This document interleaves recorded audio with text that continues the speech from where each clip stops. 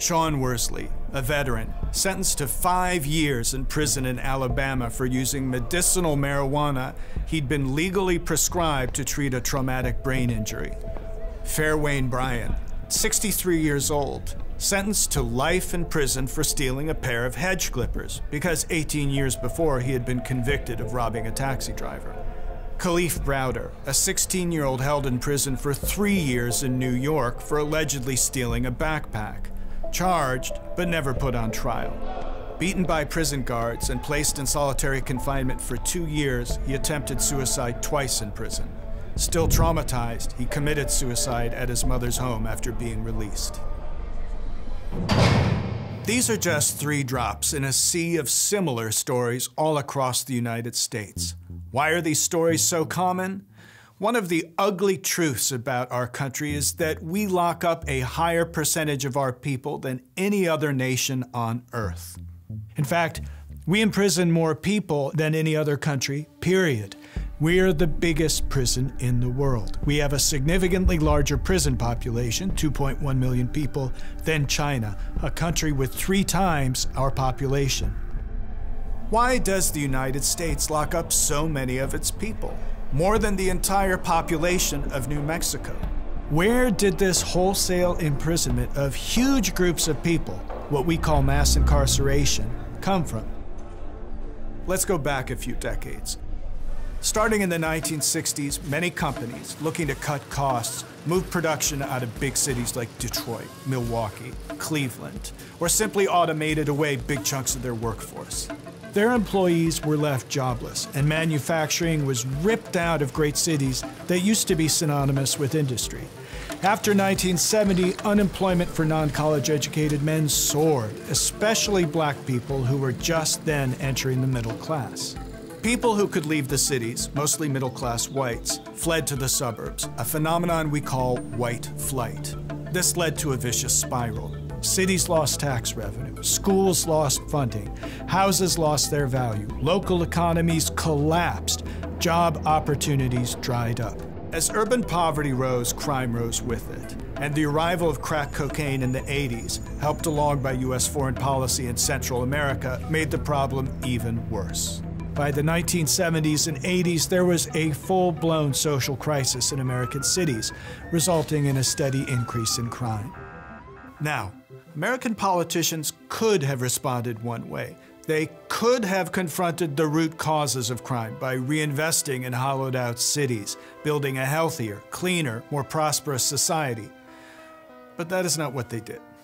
Instead, they unleashed a tsunami of incarceration. They chose to lock up millions of people, rather than accept the type of broad redistribution of wealth, jobs, and power that a real solution would have demanded.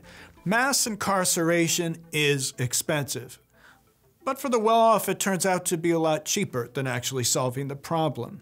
So the US government decided to combine the harshest penal state in the world with the stingiest welfare state. This carceral approach was also effective politics, with white voters terrified of rising crime from increasingly non-white cities. Republicans and Democrats alike saw a way to exploit racist fears and get cheap votes. It started with Richard Nixon's promise of law and order in 1968. Ronald Reagan vowed to get tough on crime in the 80s.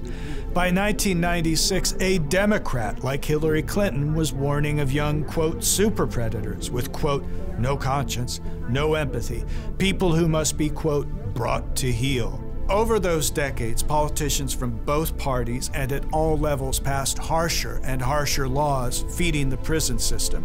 The war on drugs started in 1971. Cruel mandatory minimum laws came in the 1980s. 3 strikes laws arrived in the 90s. You could be put away for life, without parole, for stealing a pair of socks if it was your 3rd offense. Tough on crime prosecutors and judges gained office across the country. Huge sums of money were spent on building new prisons, which housed millions of people. As a result, incarceration rose dramatically. In 1968, America's prison population was 102 per 100,000 people. in line with other developed countries. By 2005, it had risen sevenfold to 737 per 100,000, the highest in the world. Even as crime fell, with murders in New York dropping 90% in the 90s, mass incarceration kept on growing. Why didn't prison populations fall once crime started declining? It's because prisons are by no means only about crime. They're also about keeping the least advantaged people in line. Prison has become the place to warehouse people with mental illnesses, people experiencing homelessness, and people with addictions that the system is not designed to help. Instead of solving these problems, we use prison to disappear the people who have these problems. With this surging population, prisons are crowded and violent. People in prison are robbed of their humanity, often brutalized by guards, and without real rehabilitation or good options for reentry into society, are sometimes turned into the hardened criminals the system believes them to be. That's why academic evidence suggests that prisons make people more likely to engage in criminal behavior, not less. You can't eradicate crime without eradicating the root causes of crime, including prison. And it was poor and non-white communities that were the hardest hit.